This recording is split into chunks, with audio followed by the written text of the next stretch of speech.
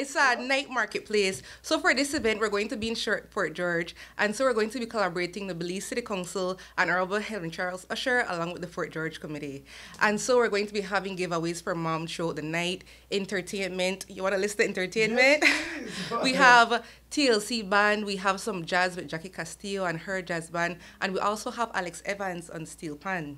Yeah, and people will be able to purchase things out there. This right, is from home. something for local vendors, for entrepreneurs, people who are trying to make an honest living. And so this will really just be a space where you can come, support local vendors, eat, drink, and get some live entertainment. And honestly, this is the place to find the perfect Mother's Day gift.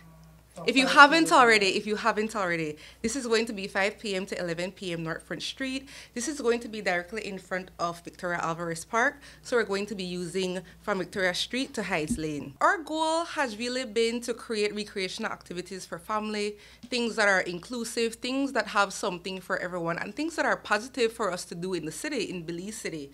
And we have so many residents, and we really want to focus on things that, you know, are positive, but also where we can support each other, and that's where our local small businesses come into play, right? And so this is just one of those things. This is something that we have been doing for a while. In addition to our super sale, we have been trying to get really creative in finding things and taking it to different communities so everyone has a chance to make some money.